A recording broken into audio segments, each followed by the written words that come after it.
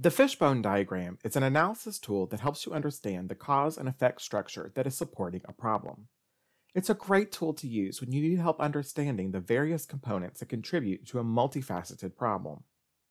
The Fishbone Diagram works best when it's completed by small to middle-sized teams. Multiple voices and viewpoints are key to the successful completion of a Fishbone Diagram.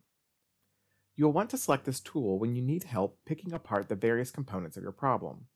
One of its greatest strengths is that it forces you to critically examine a problem across multiple systems within your organization.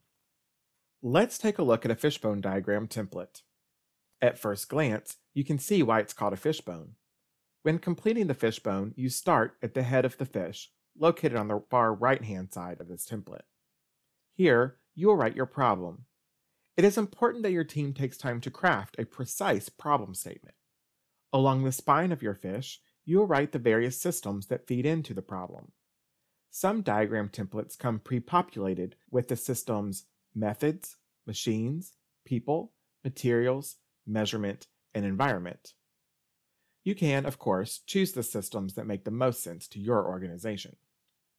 Once you have documented your systems, take each system one at a time and have a discussion about the pieces of that system that are contributing to your overall problem.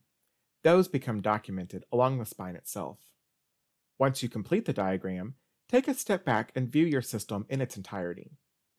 Prioritize problems that can be easily solved, your low-hanging fruit, and make a plan to address those. For bigger problems, consider deploying a PDSA or 30-60-90 protocol, discussed in other videos, to implement a solution. In summary, the Fishbone Diagram is a great tool to deploy when you have a small or medium-sized team working on a multifaceted problem.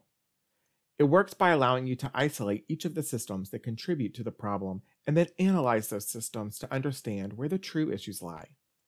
Next time you have an organization-wide problem to solve, pull together a team and work through the Fishbone Diagram.